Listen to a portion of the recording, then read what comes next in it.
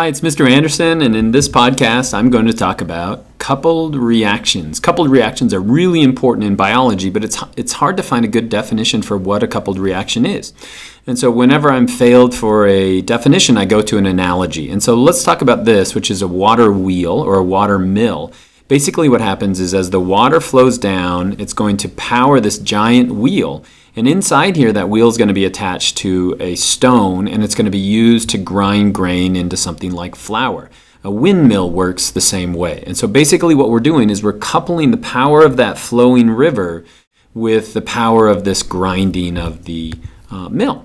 And so in biology, we don't use water, we use chemicals. And so the big chemical reaction that you should be familiar with is the breakdown of ATP. So this is adenosine triphosphate. It's triphosphate because you have 3 phosphate groups here on the end. And so basically it has a delta G of negative 7.3 kilocalories per mole. That means that it releases energy when this third phosphate is broken off. And so if we look at what that looks like, basically this phosphate comes off and we can use that to power other reactions. What happens next? Well, we have to reattach that phosphate. And so it's kind of like a rechargeable battery. In fact, this is the rechargeable battery inside life.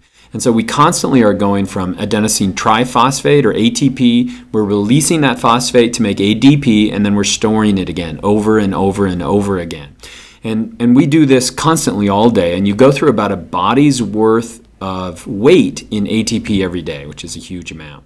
And so you're probably familiar with coupled reactions, but maybe not the term. And so what I'm going to do is I'm going to go from the sun to the thumb. In other words, I'm going to show you how energy is transferred from the thumb, from the sun to your thumb, or the raising of your thumb, and all the coupled reactions that we see within that. And so we have to start, of course, with plants. When we're talking about photosynthesis, the first part of photosynthesis is the light reaction. Right here we're inside the thylakoid membrane. And so as this electron moves through here, we're using the energy of that flowing electron to pump protons to the inside. So we're coupling the reaction or that movement of the electron with the movement of the protons. So that's a coupled reaction. Let me find another one. Right here we're moving this electron here and we're eventually making NADPH. So that's a coupled reaction. Or right here we're pumping those protons back through that thylakoid membrane and we're making ATP out of it. And so that's a coupled reaction. We'd have another coupled reaction here. So we have a number of coupled reactions and we're still just in the light reaction. If we look in the Calvin cycle, you can see right here, basically we're breaking ATP down into ADP and we're using that to couple this reaction, which is eventually going to make G3P, after we have coupled another reaction, breaking down NADPH into NADP+. And even if you look back here, as we make RUBP, we're doing another coupled reaction. In this case, we're taking the energy that we'd stored in the light reaction, and we're actually releasing that to make RUBP. So a bunch of coupled reactions, but we're not to the thumb yet. Because in the thumb, what we got to do is we got to take sugar and break it down. That's what life does. And so basically we're talking now about cellular respiration. So where's a coupled reaction here? As we break glucose down into pyruvate through the process of glycolysis, we're coupling that reaction with this other endergonic reaction where we're storing that energy in NADPH, or NADH, excuse me. Same thing here. As we break down and make acetyl-CoA, we make more NADH. And we're doing the same thing in the Krebs cycle. Now, if we look at the oxidative phosphorylation, we're coupling the flow of these electrons with the pumping of the protons. And we're coupling that reaction as the protons flow back in with ATP synthase. And so what are you doing in a coupled reaction? You're releasing energy in one reaction or one process and then storing it in another. But let's keep going. We're not to the thumb yet.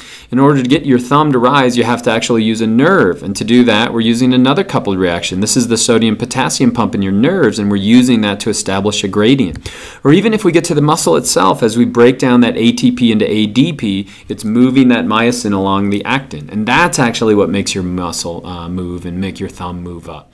And so what are coupled reactions? Coupling the exergonic with the endergonic, the energy releasing with the energy consuming reactions. But sometimes that occurs within an equation itself. And so now we get to something that always confuses students, and these are called the redox reactions. And so redox reactions are basically, in this case, we're looking at electrons and where the electrons flow. And so this right here is sugar with oxygen, makes carbon dioxide water, and then it's going to make ATP. And so this is cellular respiration.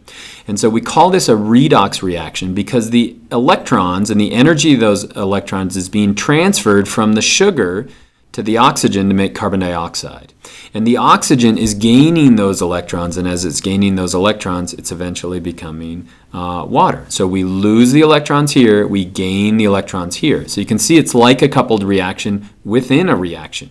So we're losing electrons of the food, and we're gaining the electrons of the oxygen. And when I say losing and gaining, what I mean is we are physically transferring those electrons from one chemical to another. And they're high energy electrons in our food, and then as they fall down to low energy bonded with oxygen, we release a lot of that energy, in this case in the form of ATP. But this doesn't have to be sugar up here. This could be, for example, methane gas, what you burn in a Bunsen burner. And so as we lose those electrons in there, we get energy in the form of heat. Or this could be propane or gasoline or anything like that is a redox reaction, losing electrons and gaining electrons. Now that's sometimes confusing because we've got oxidation, reduction, and so here's a quick way to remember that. The way I remember it is oil rig. And this is what an oil rig looks like. And if you think about it, the burning of oil is a redox reaction. But why do I even talk about oil rig? Well, if you remember OIL-RIG, that will remind you that oxidation is the losing of electrons. In cellular respiration, that would be from our sugar, and reduction is gaining, and that in this case would be the gaining of electrons by oxygen.